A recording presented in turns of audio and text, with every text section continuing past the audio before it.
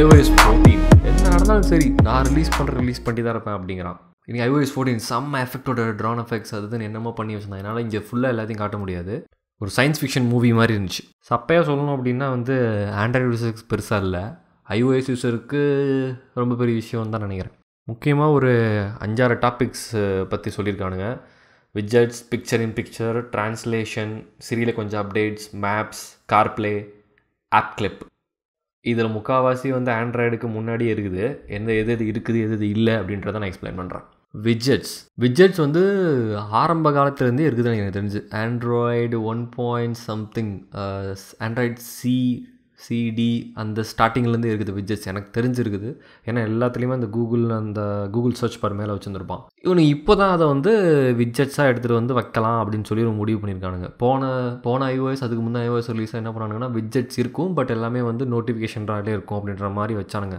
ஏன்னா ஸ்ட்ரெயிட்டாக வந்தோன்னே என்னடா என்ன பார்த்து காப்பி அடிக்கிற அப்படின்னு சொல்கிறக்கூடாதுல. இப்போ என்ன பண்ணிட்டானுங்க அப்படின்னா எவன் சொன்னால் என்ன சொல்லலாம், நமக்கு என்ன எவனும் இப்போ பண்ண வரைக்கும் எவனும் எதுவும் கேள்வி வைக்கல அப்படின்ற மாதிரி மெதுவாக அப்படியே ஸ்ட்ரெயிட்டாக ஹோம் ஸ்க்ரீனில் போட்டுவிட்டு போயிட்டான். கிட்டத்தட்ட பார்க்குறது இப்போ ஒரு iOS டிவைஸுக்கான அந்த ஒரு ப்ரொப்ரைட்ரியாக ஐகான்ஸ் மட்டும்தான் இருக்கும், இந்த சைட் நோட்டிஃபிகேஷன்ஸாக இருக்கும், அந்த மாதிரிலாம் கிடையாது. இப்போ ஜஸ்ட்டு ஹோம் ஸ்க்ரீன்லேயே விட்ஜெட்ஸு எல்லா குப்பையும் கண்ட மெனிக்கு போட்டு வச்சுறானுங்க. ஒரு விஷயம் சொல்ல போனால் iOS பார்க்கறதுக்கு ரொம்ப சிம்பிளாக இருந்ததுக்கு ஒரு ரீசன் விட்ஜெட்ஸை எடுத்துகிட்டு வராதது தான் எனக்கு தெரிஞ்சு. அது இப்போதைக்கு பார்க்குறதுக்கு பலன்னு இருக்கும், ஆனால் கொஞ்ச நாளுக்கு அப்புறம் அதை ஒழுங்காக அலைன் பண்ணாமல் அந்த மாதிரிலாம் வச்சோம் அப்படின்னா அந்த லுக்கே கெட்டுரும்.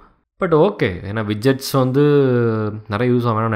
நான் நிறைய யூஸ் பண்ணிக்கிட்டு இருக்கேன். ஏன்னா ஹோம் ஸ்க்ரீன் செட்டப்ஸ்லாம் சேஞ்ச் பண்ணும்போது அப்போ தான் தெரியும் ஒரு விட்ஜெட்ஸோட ஒரு சப்போர்ட் எப்படி இருக்கும் அப்படின்னு சொல்லிட்டு. ஸோ விட்ஜெட்ஸ் ஆண்ட்ராய்டில் ஸ்டார்டிங்லேருந்தே இருக்குது.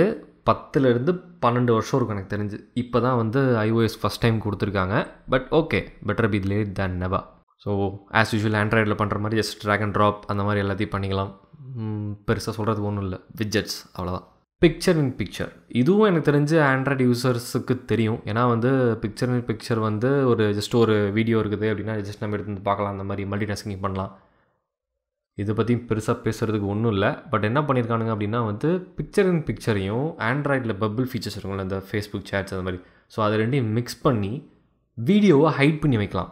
எப்போ வேணால் ஹைட் பண்ணி வச்சுக்கலாம், எப்போ வேணால் திருப்பி அதை எடுத்து பார்த்துக்கலாம். ஸோ இந்த ஹிடன் டைமில் என்ன ஆகும் அப்படின்னா ஆடியோவும் ப்ளே ஆகிட்டே இருக்கும். ஸோ அது ஒரு ப்ளஸ். ஏன்னா எனக்கு தெரிஞ்சு பிக்சர் இன் பிக்சர் ஆண்ட்ராய்டில் ஹைட் பண்ண முடியாதுன்னு நினைக்கிறேன். எனக்கு தெரிஞ்சால் கமெண்ட் பண்ணுங்கள். அதே மாதிரி யூடியூப் இது எப்படி பண்ண முடியும்னு எனக்கு தெரியல. ஏன்னா யூடியூப் இப்போ அவன் ஸ்டாப் பண்ணணும் அப்படின்றதுக்காக தான் ப்ரீமியம்லாம் கொடுத்து பேக்ரவுண்டில் ஓட விடுவேன், இல்லைனா பண்ண விட மாட்டேன் அப்படின்னு பேசிகிட்டு இருக்கான். இப்போது இந்த ஃபியூச்சர்னால ஏன்னா அது ஹைட் பண்ணி வச்சிட்டோம்னா அட்லீஸ்ட் ஃபோனை யூஸ் பண்ணிகிட்டு இருக்கிறப்போ மேபி சேட் பண்ணிகிட்டு இருக்கோம், ஏதாவது பண்ணிகிட்டு இருக்கோம் அப்படின்னா வீடியோவே தேவையில்லை, ஜஸ்ட் அது பாட்டு ப்ளே ஆகிட்டு இருக்கும். அது ஒரு நெகட்டிவ் பாயிண்ட் தான் யூடியூபோட பெர்ஸ்பெக்டிவில் பார்க்கும்போது. ஆனால் அதே மாதிரி இது பிக்சர் இன் பிக்சர் ஆண்ட்ராய்டு எவ்வளோ நல்லா வச்சுருக்காங்க அப்படின்னு சொல்லிட்டு எனக்கு தெரியல. ஸோ அதுவும் தெரிஞ்சால் கொஞ்சம் கமெண்ட் பண்ணுங்கள்.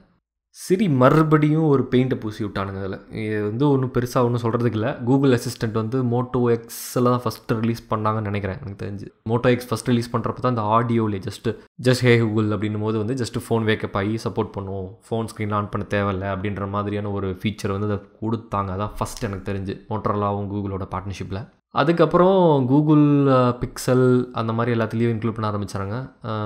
சில ஆண்ட்ராய்ட் ஃபோன்ஸ் அதோட ஓன் அசிஸ்டன்ஸ் மூலிமா இந்த மாதிரி ஸ்க்ரீன் ஆஃபில் இருந்தாலும் கால் பண்ணுற மாதிரி செட் ஆகிடுச்சு. இப்போது ஆப்பிள் அதை பண்ணுறாங்கன்னு நினைக்கிறேன். இதுக்கு முன்னாடி இல்லையான்னு தெரில எனக்கு அது. பட் இப்போ அது ஆப்பிள் பண்ண போகுது. ஸோ எந்த ஸ்க்ரீன்லேருந்து வேணால் நம்ம சொல்லலாம்.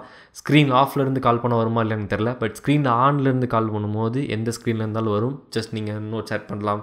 வாட் எவர் ஆக்டிவிட்டீஸ் நம்ம சிரி கூட என்னென்ன ஆக்டிவிட்டீஸ்லாம் பண்ணிகிட்டு இருந்தோமோ அது எல்லாமே கண்டினியூஸாக பண்ணிட்டே இருக்கலாம். இப்போயும் சொல்கிற மாதிரி தான் ஜஸ்ட் ஒரு ரெனோவேஷன் ஒர்க் மாதிரி. சும்மா இருக்கிறதுலாம் அங்கே தூக்கி வை, அது தூக்கி இங்கே தூக்கி வை, பலன்னு வை, வேலையை க்ளோஸ் பண்ணி முடிஞ்சு. சரி, அப்புறம் ஆடியோ மெசேஜஸ் அனுப்பலான்னு சொல்லி போட்டிருக்காங்க. எனக்கு தெரிஞ்சு கூகுள் அசிஸ்டண்ட்டில் இந்த சப்போர்ட் கிடையாது. பட் அது ஒரு நல்ல ஃபீச்சர். இது கொஞ்சம் வித்தியாசமாக இருந்துச்சு, பார்க்கும்போது கொஞ்சம் நல்லா இருந்துச்சு. மேபி அது iMessageோட இன்டெகிரேஷனில் இப்போதைக்கு இருக்குது. இன் ஃபியூச்சரில் வாட்ஸ்அப்புக்கு வரலாம், இல்லை வராமலையும் போகலாம். மோஸ்ட்லி கொடுத்துருவான்னு நினைக்கிறேன் தெரிஞ்சு. முக்கியமாக அது சிறிய அனிமேஷன் கொஞ்சம் நல்லா இருந்துச்சு பார்க்குறது. அவன் என்னமோ தெரியல, இந்த வாட்டி ஒரு மாதிரி இப்படி பலன்னு இருக்கணும் அப்படின்ற ஒரு மூடில் இருக்கான். ட்ரான்ஸ்லேஷன் நமக்கு ஏகப்பட்ட அப்ளிகேஷன் இருக்குது செய்கிறதுக்கு.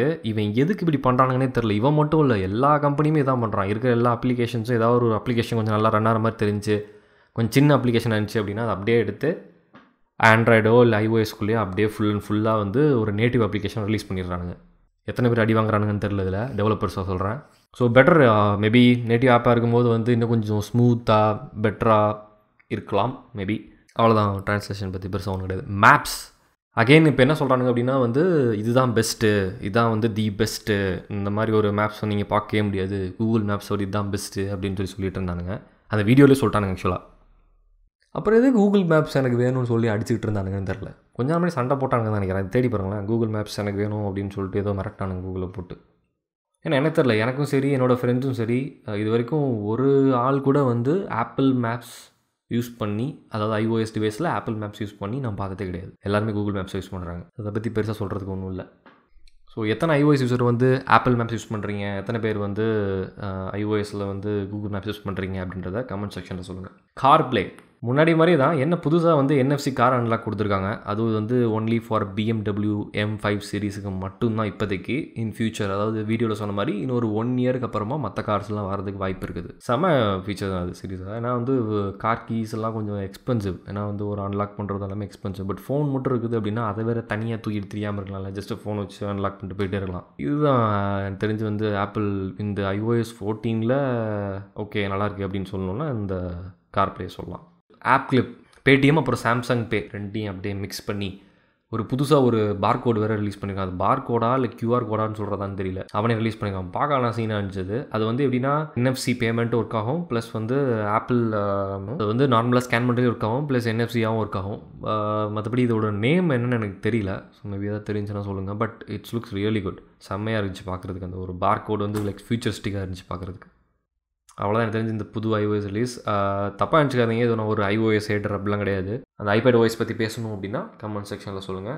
Maybe I will just create a new video. Corona வந்து யூடியூப்பை அடித்து காலி பண்ணுறச்சு. என்னால் ஒரு வீடியோவும் போட முடியல. இட்ஸ் லைக் கொஞ்சம் பர்சனல் ஒர்க் அந்த மாதிரி நிறையா போயிடுச்சு. ஸோ இதுக்கப்புறம் ரெகுலராக இருக்கும் வீடியோஸ். இன்னும் நிறைய வீடியோஸ் பைப்லைன் இருக்குது. So to subscribe.